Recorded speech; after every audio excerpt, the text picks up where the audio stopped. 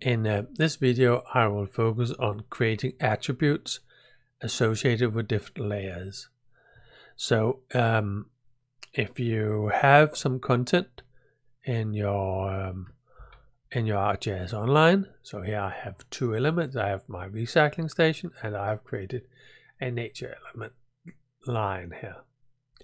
So I've got these and I want to work with this recycling station. If I see this link, the name here is a link, and if I click the link, it will bring me up the home page, if you wish, of that layer, where I can give it a more detailed description. It says who created it. I can things like whether or not you can make image attachments.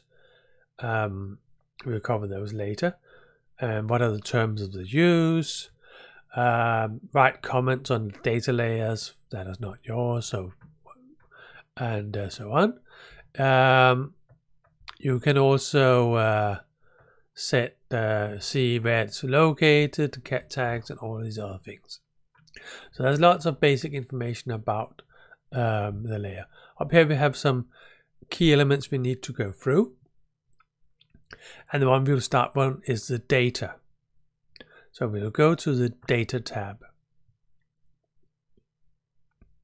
and here it can display the data in different ways. For reasons I don't understand, it starts as a table. I want to see the fields, so I clicked up here, table or fields. I find it easier to work with fields. You can see there already created some attributes there. So this is the photo or file, that attachment. That is who's been editing, when has been edited, who's created it, and so on. So there's a lot of basic housekeeping information here. And there are also some, we can sort our attributes on different properties. Up here there's a big add, so the big plus, and we use that to add a attribute. Good. If you remember from my digital representation, I had an attribute called plastic that I want to include. I can change, so I can have, this is the layer name in the database, this is a display. I can have different displays for different nationalities. In this case that will also be plastic. Then I have to choose the type of the attribute, so which data type is it. So here I have a date, double, integer, and string.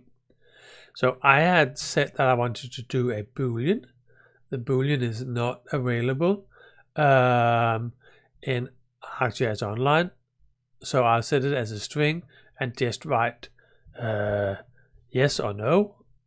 So I could have it as a integer and say 1 and 0. That's up to you. I think I want to have it as a string, just one character, yes and maybe 3. So I will say yes and no, 3 characters. And the default, so lots of this is based on doing field data collection. You'll be working on a little mobile device collecting data, and therefore defaults and things like that can help you. It's really important.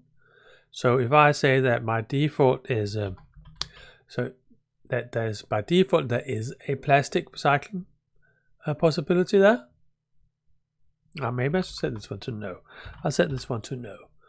Okay, so I'll add my new field.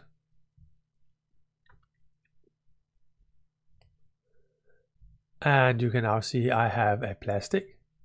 If I take my paper one, so I had another one called paper. I do the process again, say add paper,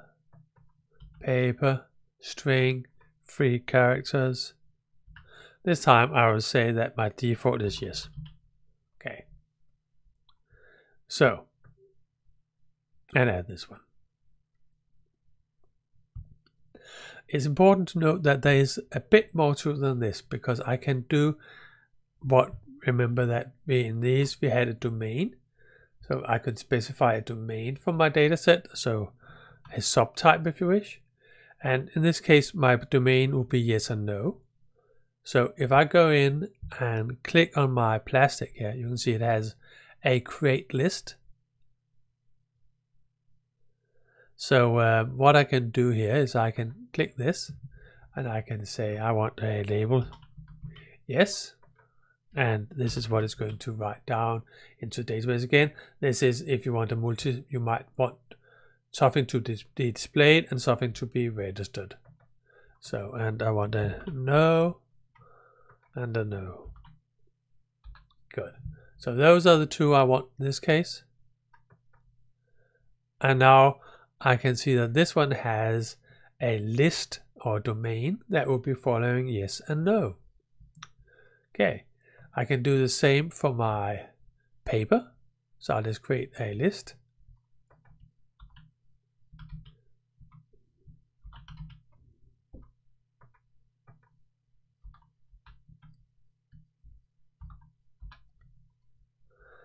And save that.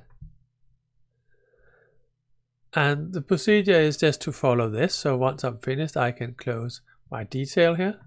It brings me back to this one. I can add my additional attributes.